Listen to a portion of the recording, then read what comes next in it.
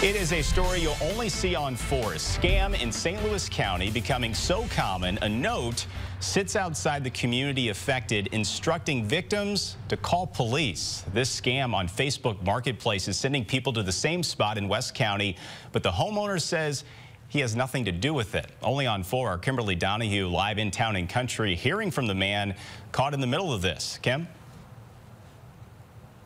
Corey, right now I'm standing outside the Winmore subdivision where one homeowner tells us several people have shown up to his house hoping to complete the sale of an iPhone, but instead he's been breaking the news to them they've been scammed.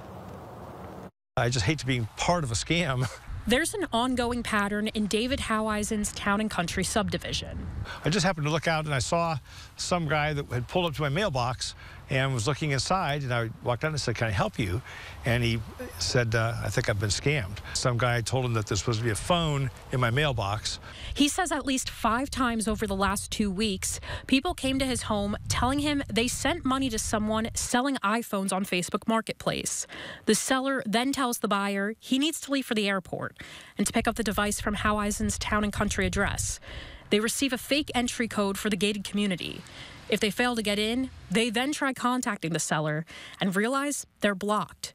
Howeisen says he has no connection to the seller. He may not even be in St. Louis. We have no idea where the guy is. He could become anywhere. Each victim has left empty-handed, scammed out of hundreds of dollars. So they're trying to gain confidence from their victim or their target.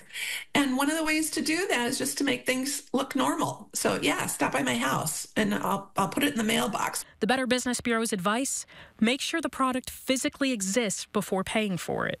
If you're buying something on Facebook Marketplace or other platforms, you really should make sure that you see the item in person before you hand over your money. For now, this homeowner is taking matters into his own hands by going to the police and posting this sign on the gated community's call box as a warning. I just feel sorry for the people that are getting scammed, probably left and right here.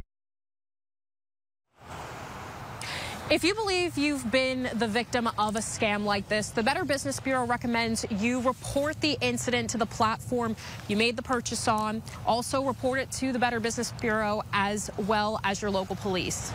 Reporting live in Town and Country, Kimberly Donahue, First Alert 4. Kimberly, thank you. And if